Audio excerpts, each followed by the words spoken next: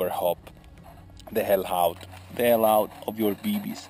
If you take a look inside the barrel here, I have a very minimum, like a 1 millimeter, probably even less, space of rubber pushing down. And if this is not enough, or is actually what happens is this is probably too much, and you will have to file the inside of the R-hop. So what you do, you place it on a stable surface. A half circular one is fine because it keeps your R-hop in place, and then you use a round file like this one, covered in a very thin layer of sandpaper. So you just make a very round wrap around these, and then you file it very carefully along the inner part of the R-hop. What you want to do is reduce the rubber so that the force needed to push the BB through when the R-hop is in place is kept to a minimum.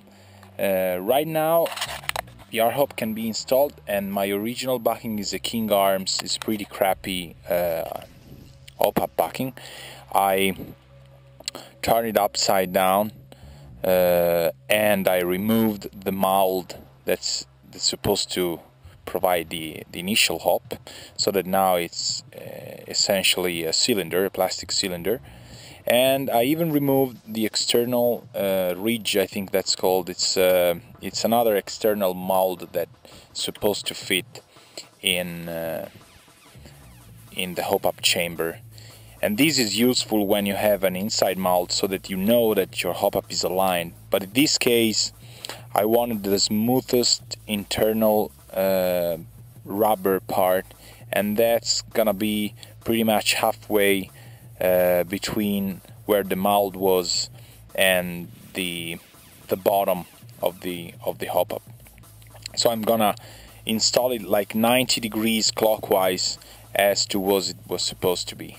So it's gonna I'm gonna put the R-hop in here, and then I'm gonna install the original backing, which is now only going to provide air seal.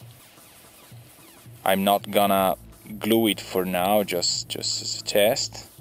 Just gonna put it here, and then I'm gonna install the original hop-up chamber and push it in.